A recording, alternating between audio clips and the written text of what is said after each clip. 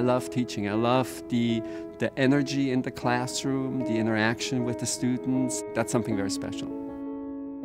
If you have a chance to be in an HBS classroom, you see this is all about how to make better decisions in a business context.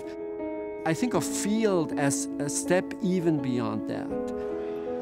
It takes all 900 students to one of 150 emerging market companies where they work with the company in order to practice the innovation methods that they learned in their operations class in the fall.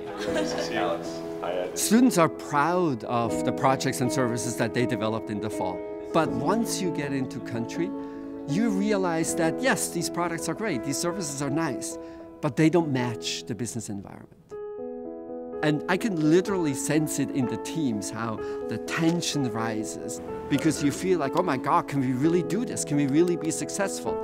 And then towards the end of the week, you have this sense of relief when students realize we are able to do something that the global partner finds valuable, that consumers are likely to buy.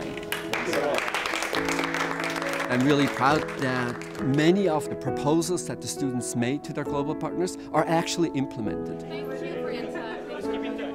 If our students have something that feels real to them, a real issue, a real problem, a real global partner, if they are given the tools to be successful, they're just fabulous.